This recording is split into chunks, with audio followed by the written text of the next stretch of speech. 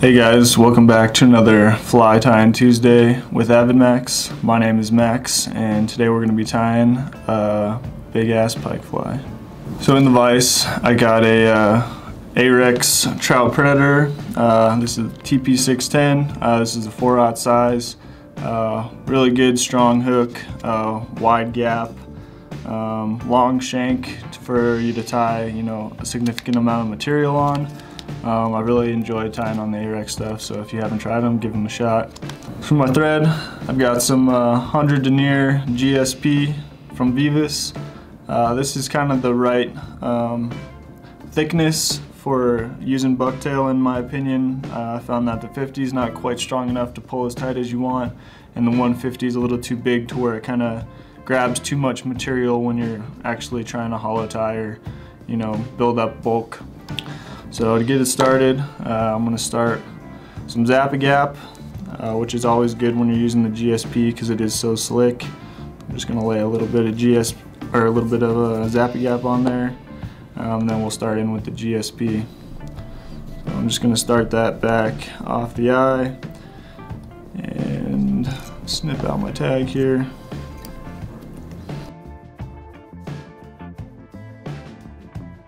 Start out with some schlopping in the white. The feathers aren't super important for this one, but we're going to use probably 3 or 4 of them. And we kind of want to stagger the tips just so you kind of have a nice tail on there with somewhat of a taper. Kind of one of the big things I've definitely come to learn while tying these pike flies is the taper with the flash and even somewhat the bucktail. And just all other materials that are kind of hanging back off the fly. It's really important to kind of have them staggered and or vary the lengths of the tips just so you get a real nice kind of like, triangular profile on the fly. So next, got some saddle in the grizzly. We're going to throw a couple of these in there. Same thing, no real preference in selecting your material. If you can find a little bit stubbier ones, you might be able to save the longer ones for when you really need it. And these are going to be almost to the length of the schloppen.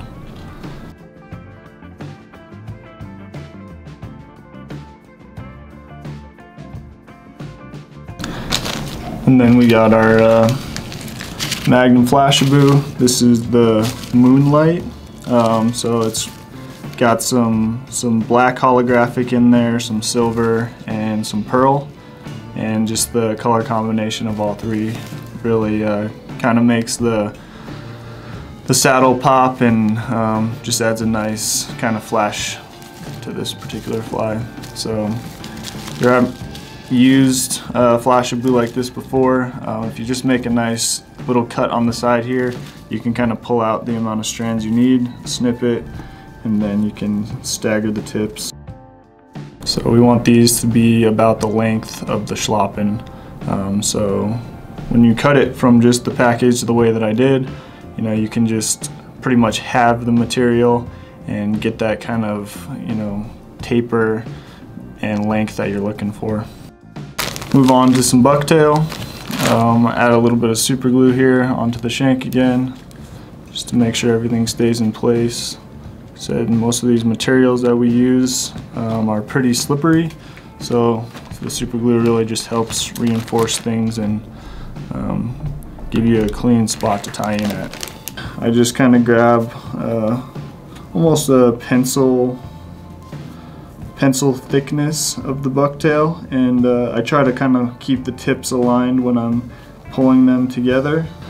When you're using the bucktail, you definitely want to hold everything very firmly. If you are not tight with holding it, it really wants to kind of go everywhere on you. So just be forceful when you're using the bucktail, hold it tightly, and tie it in tightly. So because we're covering all this up, we're just going to wrap this all the way up the shank, not even worry about trimming it out.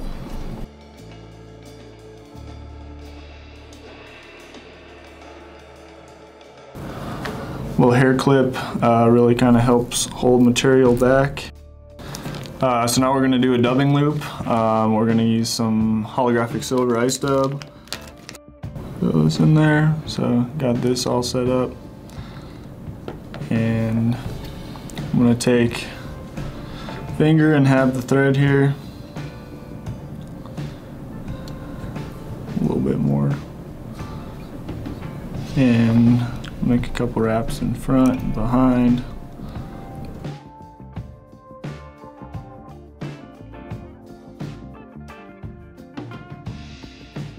So got my dubbing twister there, and lay this loop in there.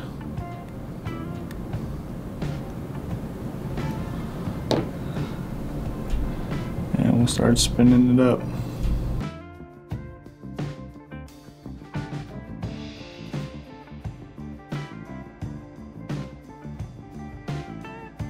This is probably one of my favorite tools on my bench. It really helps do everything I need to with dubbing and or pulling material back. So if you don't have one, definitely worth having on your bench. Start palmering this around. Kind of pull back material as we're going along here. And we don't want it super tight.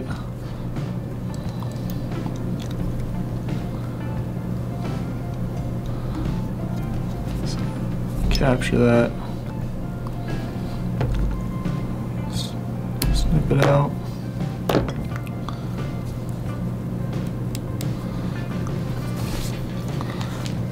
Then we're going to tie a little bit in just like that, which kind of helps prop things up a little bit. A little bit on the bottom.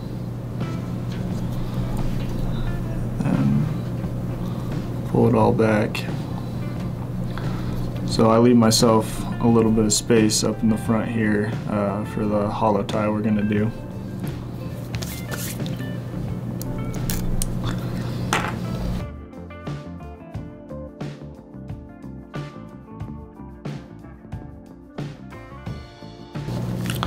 So back to the bucktail. Once again, hit a little super glue on here.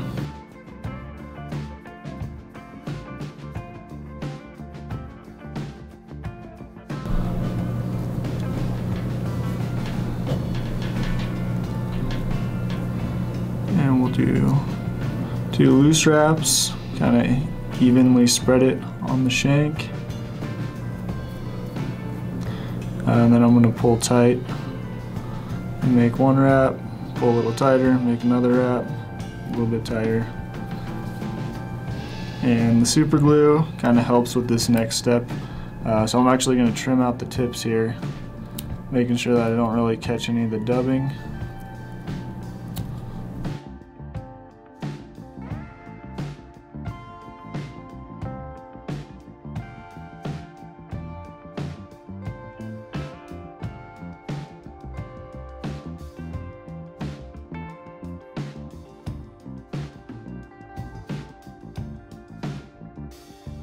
And now you can use a hollow tool. Got a casing here that works pretty well. Pen that's been disassembled also works really well.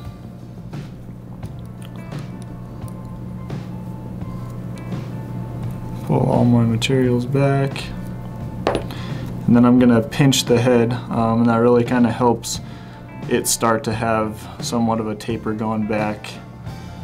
So like I said before, be forceful and really pinch and kind of shape it so that you get that V going back, because we don't want this hollow to be super bulky. We want it to kind of meet the rest of the taper that we've got going on already, so that we can kind of gain as we're going up to the front hook.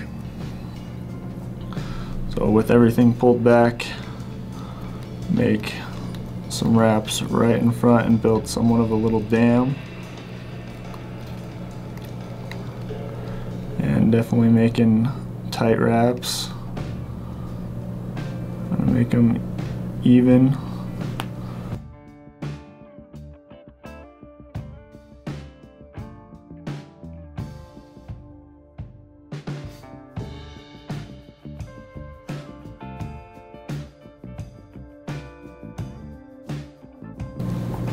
Hit a little bit of super glue on my thread wraps. As you kind of build a little bit of an angle with the GSP, it definitely wants to slide on you, so reinforcing with some super glue really helps.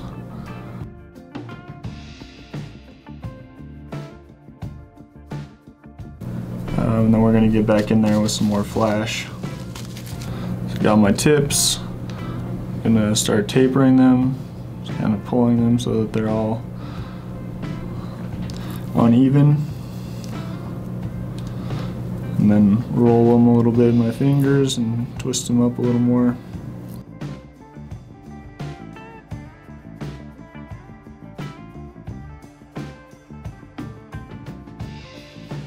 And I'll try to fan the flash glue out, make a loose wrap and start tightening from there. And then I can kind of spread them out a little more evenly.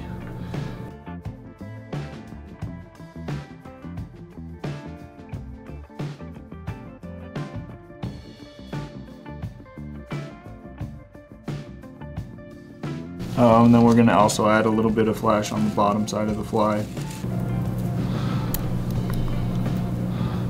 Over, fan the flash out a little bit, a couple securing wraps, and kind of move them around.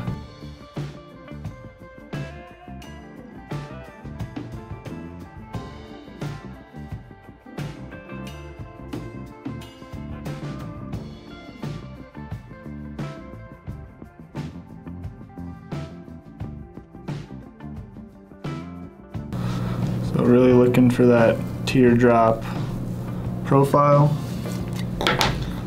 and hit a little bit of super glue on there, and then we'll move on to the front portion of the fly.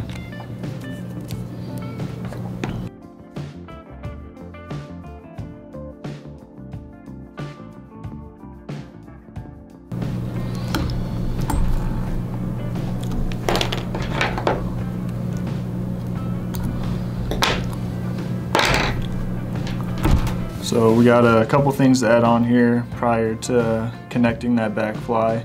So we'll start with a little more super glue on here.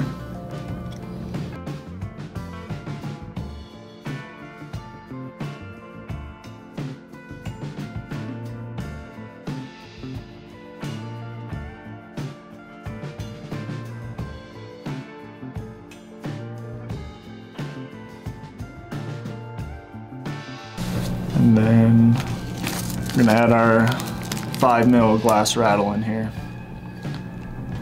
So I'll lay one of these down, throw a little bit more super glue down. We're going to put this just almost right in the middle, maybe a little bit closer to the front of the hook, and make some securing wraps. Situate it how I'd like, and then I'll coat it with some super glue to make those thread wraps stick a little bit better on there.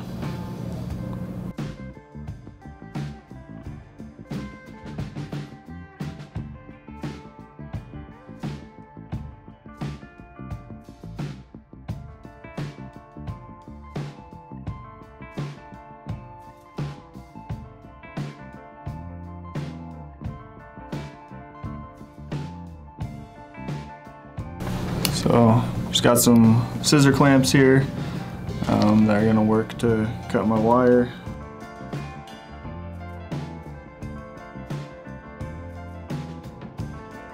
Got a 6-inch piece or so, maybe a little less,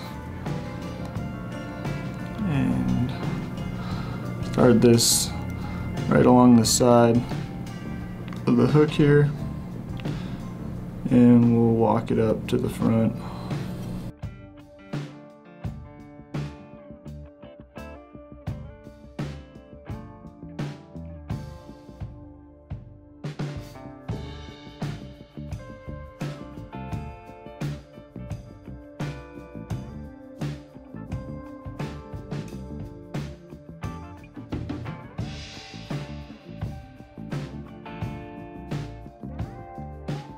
So, working with the beads, probably gonna do 3 or 4 on there. There's one.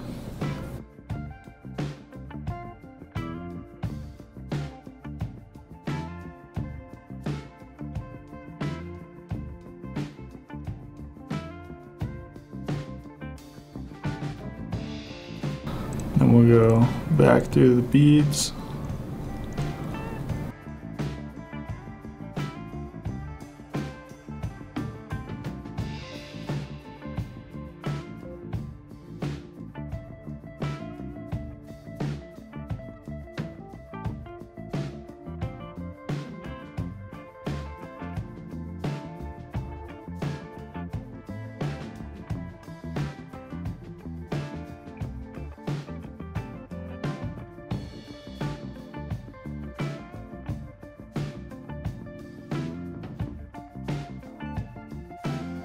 Now we got some of our polar reflector flash, and I kind of want to make sure that I got everything going the same direction.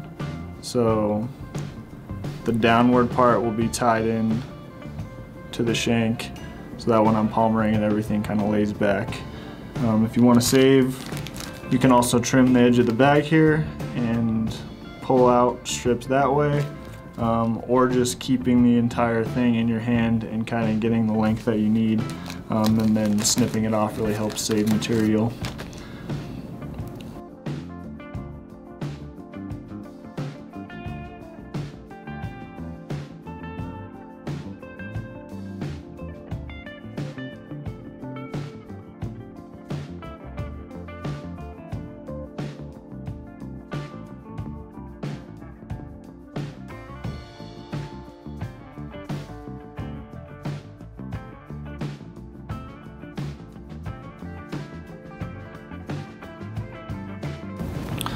We're gonna go for another hollow tie, and we got our bucktail.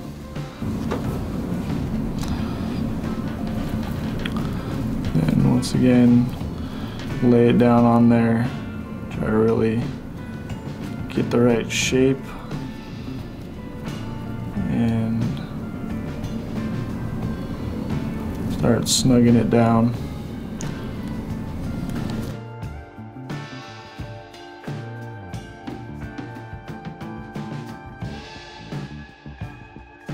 This one I'm not even going to worry about trimming up the tips, just because we are starting to add a little more bulk to it.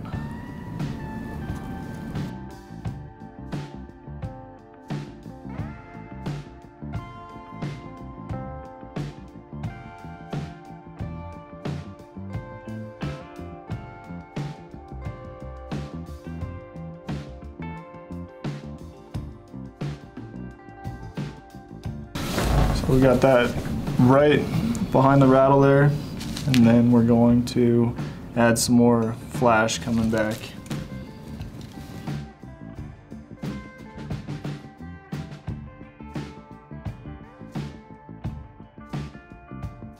Kind of fan it out a little bit.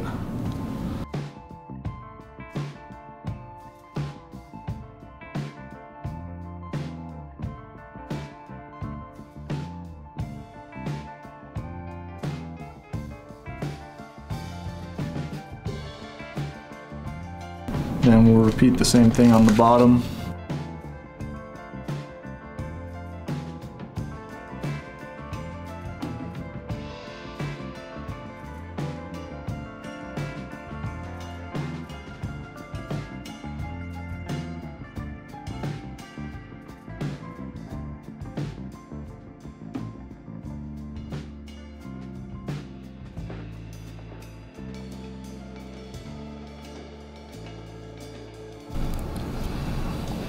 Now right on the middle part of this, we're going to do another hollow tie with the bucktail.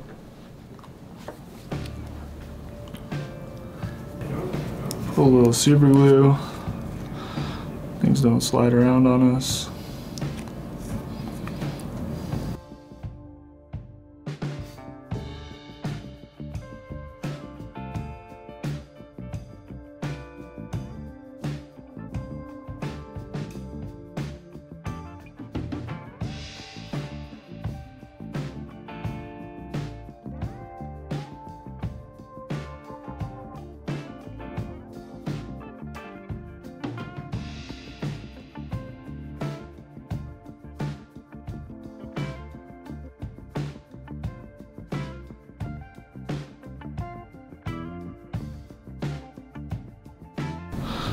So now we're going to bring our thread up to right before rattle, and we'll do another hollow tie.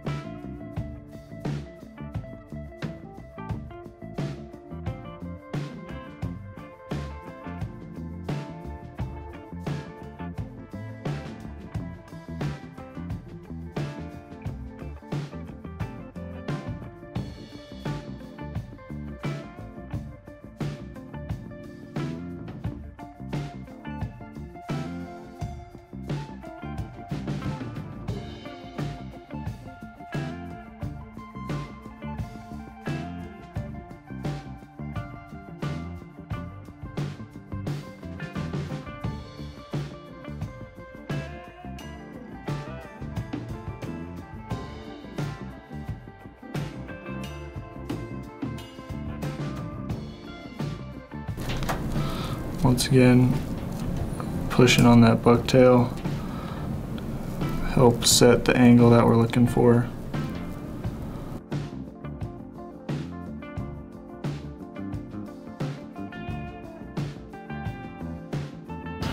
And then we're going to put just a little bit more flash.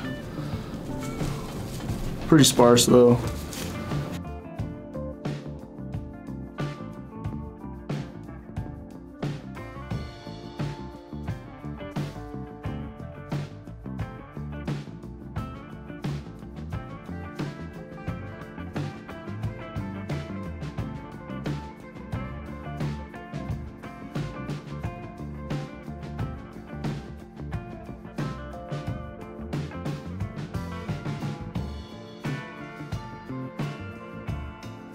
And then finish it off with the head. Got some fin raccoon. We're gonna do the red. This is a really cool material if you never tried it. Real popular in steelhead patterns. It's basically like rabbit with it being zonked, but much longer fibers. Add some good bulk to a loop, which is what we're gonna do here. So once again, material clip. Kind of pull everything back.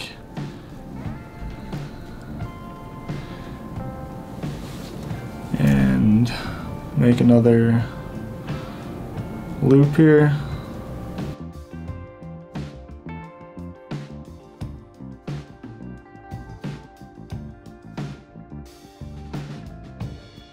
So I got the D-loop tweezers, and I'm going to put our fin raccoon in there and make sure that's tightly in there, and then I'm going to trim out the hide very tight to the hide so that I'm leaving this butt section here, and we're going to put this in our dubbing loop.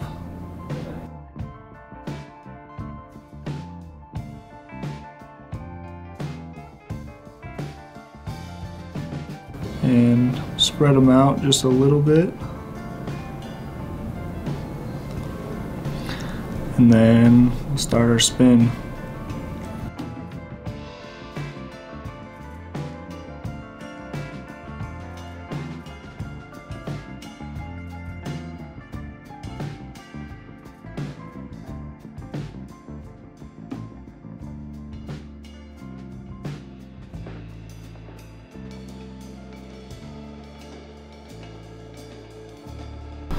We'll kind of pull everything back to the V.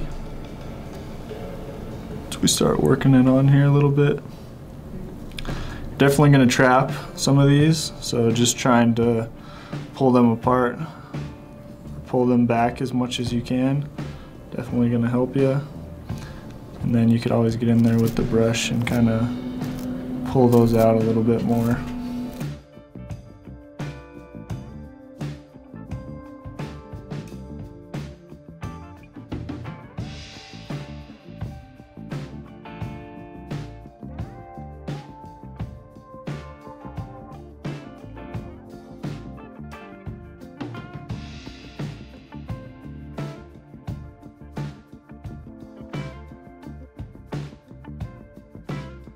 And then I'll snip out my remaining loop. And this is where wetting your fingers really helps kind of get some of those erratic hairs out of your way.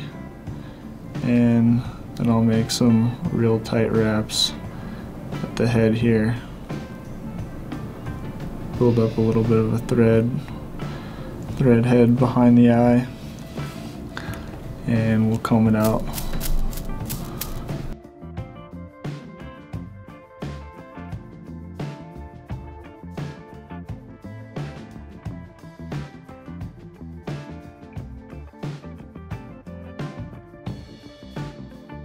Move our material clip there, and then reinsert it once you got all the raccoon pulled back.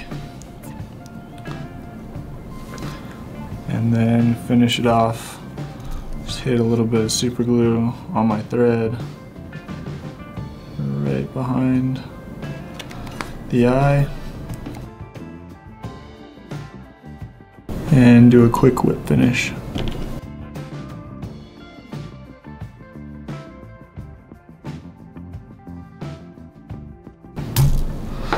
Snip out my tag there.